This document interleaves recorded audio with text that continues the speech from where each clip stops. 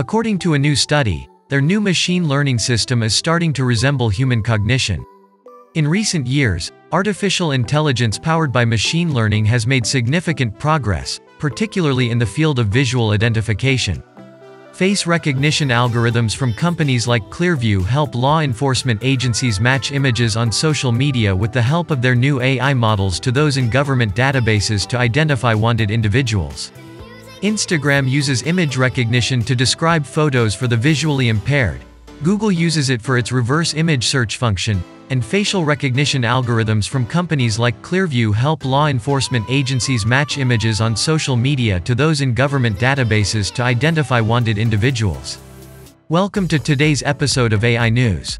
In this episode, I will show you this insane new proposal which is meant to bridge the gap between our brain's ability to adapt and artificial intelligence's amazing consistency. How neuroscience helps making this a reality, and finally, what new applications will result from these advancements.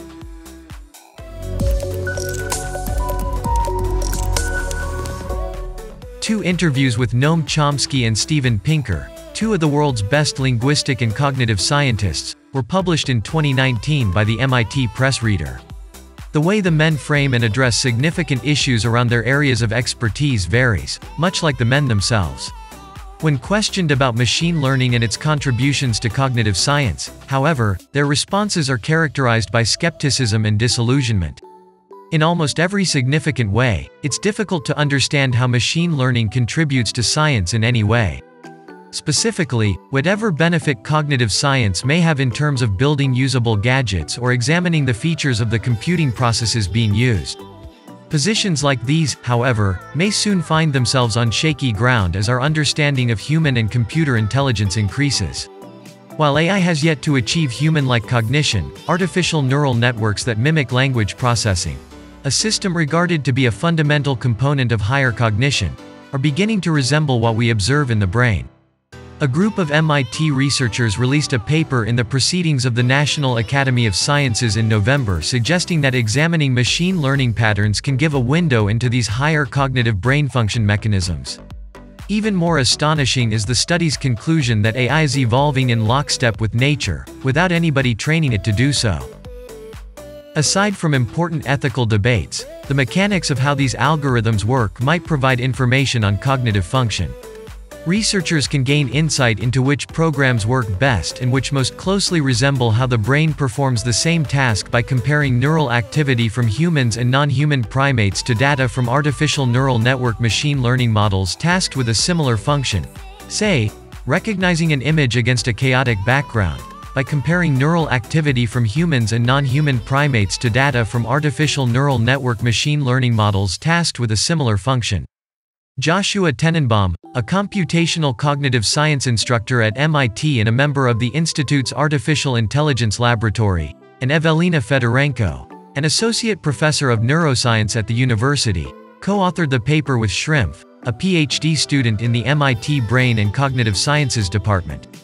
Following these achievements, Martin began to question if the same idea might be applied to higher-level cognitive tasks such as language processing. Let's take a look at some effective neural networks to determine whether they're similar to the brain. My guess was that it would work, at least somewhat. Martin and colleagues analyzed data from 43 artificial neural network language models to fMRI and EKG brain recordings collected while people listened to or read words from a text to find out. The AI models that the team looked at included all of the primary types of neural network techniques for language-based applications. Some were simpler embedding models, such as GloVe, which put semantically comparable words into groups. These models have been trained to anticipate the next word in a sequence or to forecast a missing word in a certain context. Martin's favorite result is that some of the models are exceptionally good in predicting neural data. In other words, certain models appear to mimic the brain's cognitive mechanics for language processing, regardless of how successful they were at doing a task. Surprisingly, the GPT model versions were found to be the most brain-like of the group studied by the MIT researchers. GPT is a machine learning model that can produce any type of human language text. It was created by OpenAI, an AI research group founded by Elon Musk that just released a new AI tool capable of creating computer code in June. With almost 175 billion machine learning parameters, GPT-3, the program's most recent iteration, was the single biggest neural network ever developed until recently. This discovery may provide a significant insight into how the brain accomplishes at least some aspects of higher-level cognitive functions such as language comprehension. The GPT algorithm works by anticipating the next word in a series. The fact that it fits brain scan data so closely suggests that prediction is a crucial component of whatever the brain is doing with language processing. Schrimpf also points out that in cases when respondents were offered longer texts and storylines, all neural network models performed badly in comparison to how they performed on short-range texts. This can be interpreted in a variety of ways. But the more intriguing interpretation, which I believe is also compatible with what machine learning is inferring right now, is that these models are particularly adept at building the appropriate short-range representations. However, once you have semantic context to aggregate across, this may be where they fall short. If you've ever played with one of these chatbots in your browser, you'll find something similar. It starts off okay but gradually breaks apart. The team's second key conclusion sheds light on how language affects human cognition, as they put diverse language activities to the test using a mix of 8 distinct benchmarks that included grammaticality and judgment. More research is needed to determine why certain models match the brain more closely than others. This is partially due to the fact that AI models in machine learning may be akin to a black box, with functions so complex that even the individuals who built them may struggle to understand how the variables that go into the models are connected to one another. Martin admits that sorting out those factors might be a mammoth effort. The study's third important discovery, which is the one that most closely relates it to cognition theories, is that the more brain-like an AI model is, the more it can mimic human behavior, in this example, individual reading times. Putting the puzzle together exposes the triangle, an unexpected synthesis of scientific knowledge that Martin alludes to. Next word prediction models reflect the brain scores of individuals, which may then be utilized to predict human behavior. This triangle of insights is really interesting, in my opinion. We were able to bring everything together in one research now that we've learned lessons from eyesight and other domains. Models that anticipate the next word are better at predicting neural responses in human brains, and models that predict neural responses are better at predicting behavior in the form of self-paced reading durations. Schrimpf and his colleagues are working to create an information platform that can bring in massive volumes of this type of data and language models and make them available to the rest of the scientific community to help spur more progress. While there is no one ultimate aim for this type of study, Martin acknowledges that gaining a better understanding of cognition and applying that knowledge to develop practical applications that can aid people are two sides of the same coin.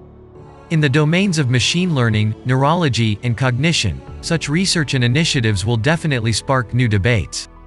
It will also have an impact on one of the most heated debates in the scientific community: whether or not the brain is an appropriate model for machine learning at all, and whether or not that matters. People debate in both directions. I believe neuroscience can occasionally act as a validation checkpoint. Are you on the right track, guys? Are you creating the correct sorts of language models, in this case? Or do they work in an entirely different way than the brain? Regardless, looking further into the brain to learn how it solves problems is a quest that should pique everyone's curiosity. Machine learning, it turns out, may be one of the most effective technologies available to assist us in this endeavor. For the time being, the AI has only been tested in a few scenarios. Because of its data-hungry nature, this AI can't yet be applied to all mathematical subjects. It is, nevertheless, energy efficient in comparison to many machine learning algorithms, and can be operated on a laptop. And the mathematical community is unpretentiously accepting. So, what is your opinion on these researchers' opinion that using our current and future knowledge of neuroscience is a necessity to create artificial intelligences beyond what is currently being developed by the world's leading artificial intelligence companies? Please tell us your opinion in the comment section below. I would love to hear what you have to say about it. Thank you for watching AI News. We consistently report on the newest technologies that are shaping the future of our world. We'd appreciate you subscribing and watching our other videos. See you around and take care.